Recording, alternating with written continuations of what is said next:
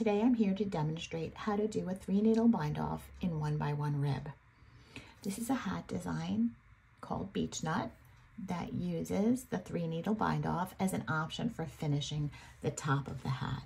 You can either just bind off in the regular way and seam it together, or you can do a 3-needle bind off to finish off the hat. So what you're going to have to do for the hat is you're going to have to turn it inside out, because 3-needle bind off is always done with right sides facing each other. I have 2 flat pieces of knitting here on a circular needle. Half the stitches, or one swatch, is on the front needle and the other swatch is on the other needle tip, and it's being held to the back. For the hat, you're just going to put half the stitches on the front and half the stitches on the back needle.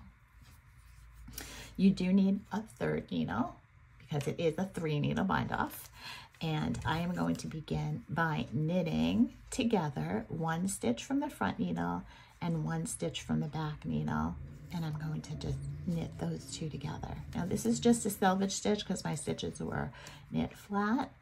Then I'm going to bring the yarn to the front and I'm going to purl the stitches, these next 2 stitches together. So you're going to take the stitch from the back needle and the stitch from the front needle, and you're going to purl those together. Now you have 2 stitches on your right needle, and you're just going to take one of these 2 tips and you're going to just lift the first stitch over the second, just as you would if you were doing a regular bind off. So we'll repeat that.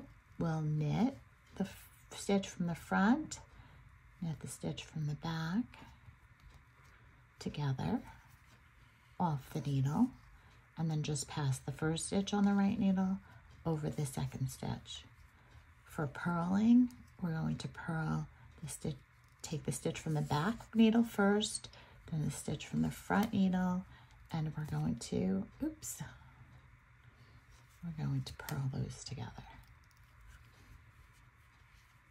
Take them off the needle and pass the first stitch over the second. One more time, we're going to knit these 2 together, one from the front, one from the back. We're going to knit those together. I'm going to take the first one and we're going to pass it over the second one. For purling, bring the yarn to the front, go into the back stitch first, back needle first, front needle, purl them together, and pass the first stitch over the second. I'll be back when I'm done with the row to show you what it looks like. And now the 3-needle bind off is done. This would be the inside of the hat. So you can see there's a chain here. And then when we turn it right side out, we can see that the knits line up and the pearls line up. So if you enjoyed the video, please give it a thumbs up. I hope to see you again next time. Remember to subscribe to the channel for new video techniques.